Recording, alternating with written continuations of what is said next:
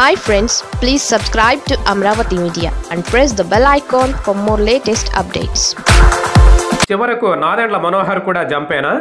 జనసేనలో పవన్ కళ్యాణ్ తరువాత స్థానం ఎవరిది అంటే ఖచ్చితంగా నాదెండ్ల మనోహర్ అని చెబుతారు. ఆయన సీనియర్ నాయకుడు, 2 సార్లు ఎమ్మెల్యేగా, సభాపతిగా పనిచేసిన అనుభవం కలిగిన నేతగా మంచి గుర్తింపు ఉంది. పైగా తండ్రి నాదెండ్ల భాస్కరరావు రాజకీయ వారసుడిగా కూడా ఉన్నారు. నాదెండ్ల మనోహర్ జనసేనలో చేరాక పార్టీ రాజకీయ వ్యూహాలు, ఎత్తుగడల్లో మార్పులు కూడా వచ్చాయని అంటారు. 2019 ఎన్నికల్లో టీడీపీతో లోపాయికారి అవగాహనలు, బీఎస్పీ వామపక్షాలతో పొత్తులకు కూడా నాదెండ్ల మనోహర్ ఆలోచనలే కారణమంటారు.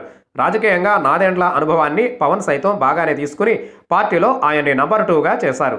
అయితే ఈ బంధం ఇప్పుడు కొంత బేటల వారి సూచనలు కనిపిస్తున్నాయని అంటున్నారు. తాజాగా అమరావతి పర్యటన పవన్ చేస్తే పక్కన నాదెండ్ల మనోహర్ లేరు. దాని వెనుక చాలా విషయాలు ఉన్నాయని అంటున్నారు. నాదెండ్ల మనోహర్ ముందుగానే పవన్తో మాట్లాడుకుని తాను ఆరోగ్య కారణాల వల్ల రాలేనని చెప్పారని అంటున్నారు.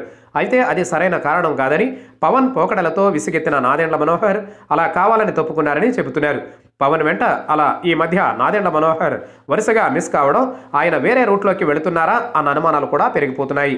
ఇక పవన్ మళ్ళీ సినిమాల్లో నటించడం నాదెండ్ల మనోహర్కు అసలు నచ్చలేదని అంటున్నారు. దీనివల్ల పార్టీ కేడర్కి తప్పుడు సంకేతాలు వెళతాయని, జనం కూడా పవన్ని నాన్ సీరియస్ పొలిటీషియన్గా చూస్తారని నాదెండ్ల మనోహర్ వాదించారని అంటున్నారు. పవన్కి ఈ విషయంలో తన వంతుగా సలహా ఇచ్చారని కూడా చెబుతున్నారు. అయితే పవన్ మాత్రం నాదెండ్ల మనోహర్ మాటలను పట్టించుకోకుండా వరుసగా సినిమాలు చేయడంతో అహం దెబ్బతిన్న నాదెండ్ల తనకెందుకు వచ్చిన తంట అనుకుని పార్టీకి కొంత ఎడం పాటిస్తున్నారని వినిపిస్తోంది. పవన్ వెంట గత 3 ఏళ్లుగా ఉన్న నాదెండ్ల మనోహర్ జనసేనకు ఆయువు పోయడానికి తన వంతుగా కృషి చేశారు. పవన్ గ్లామర్ని పార్టీ కోసం వాడుకునేందుకు అనేక అవకాశాలను అన్వేషించారు. అయితే అతిపెద్ద మైనస్గా పవన్ వైఖరి ఉండడంతోనే నాదెండ్ల మనోహర్ సక్సెస్ కాలేకపోయారని అంటున్నారు. పవన్ నిలకడ లేని విధానాలు, పూటకో మాటతోనే పార్టీకి విశ్వసనీయత తగ్గిందని అంటున్నారు.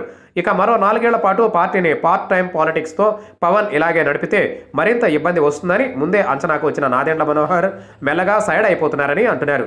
మరి నాదెండ్ల మనోహర్ గనుక పార్టీని విడితే అది జనసేనకు, పవన్కి పెద్ద దెబ్బగా ఉంటుందని అంటున్నారు. ఈ నేపథ్యంలో నాదెండ్ల మనోహర్ ఏ పార్టీలో చేరతారన్నది మరో చర్చగా ఉంది. ఆయనకు వైసీపీ అప్పట్లోనే ఆఫర్లు ఇచ్చింది. ఆయన కూడా రావాలనుకున్నారు. మరి ఇప్పుడు ఏం చేస్తారో చూడాలి.